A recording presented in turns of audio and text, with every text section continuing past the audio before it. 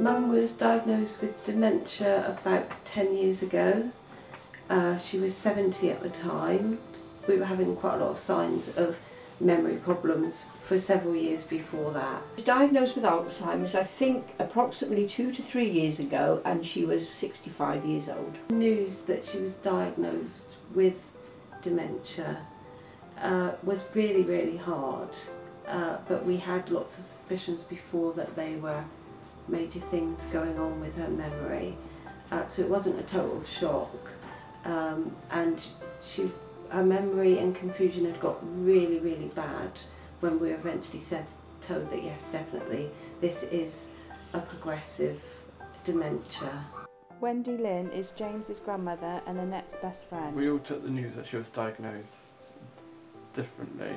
Like, my dad was upset and concerned, obviously, and I didn't really know what it was, so I didn't know what to think. I just thought, oh, it's something she's been diagnosed with, she'd get a little bit forgetful.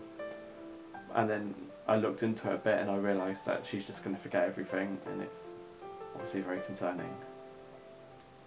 Well, I took the news actually fairly well, because to be honest, she'd shown signs over the last few years, and it didn't come as a great shock to me, but obviously it was pretty soul-destroying as well.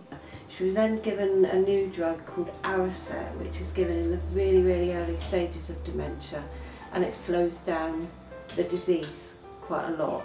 So she took that for a few years and it did slow it down, but even that drug itself comes to a stage where it's not doing any good, it can't slow the disease down any further, and they start to get worse.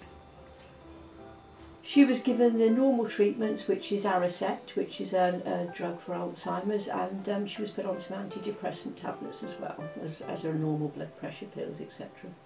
Communication with Mum is very difficult now because she's lost her speech.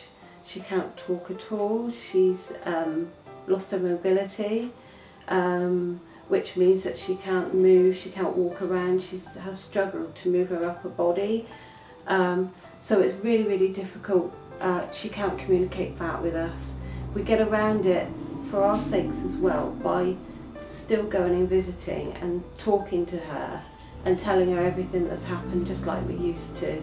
We just don't get any response back, but we hope that maybe somewhere she can hear us and we tell her about what's going on in our lives and different things, but it is very, very hard.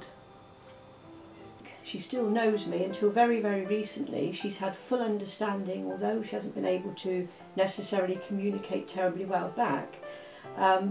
She actually understands fully what I'm saying, and I found it really fairly easy. But she was a little bit forgetful and took a little bit of time to realise who I was, and then we'd talk normally. But as time's gone on since she got diagnosed, she doesn't know who I am, and she doesn't fully understand what she's saying now. You'd ask her a question, she'll just say something completely irrelevant, like you'll ask her if she wants to watch a certain programme on the telly and she'll say the flowers look nice.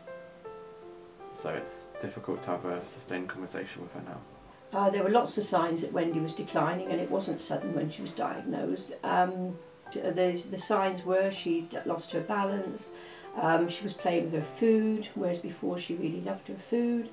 And something which at the time we found extremely hilarious, but it isn't in hindsight, she went to buy sausages for a barbecue for 6 people and couldn't remember how many to buy and came back with about 60. And obviously that is quite funny and we laugh, but that was another sign. She also stopped driving, she lost her confidence driving, and there were lots of different signs which at the time you didn't really realise what it was.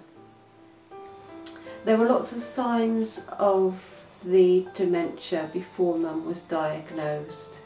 Lots of indications where she was doing silly things like putting her purse in the fridge, ringing us up 3 times within an hour for the same thing. She was needing a lot more support from us, forgetting to pay bills. But the major one where we realised that there was definitely something bad going on was the anniversary of my father's death, which she never ever forgot. And we all had to do something special as a family.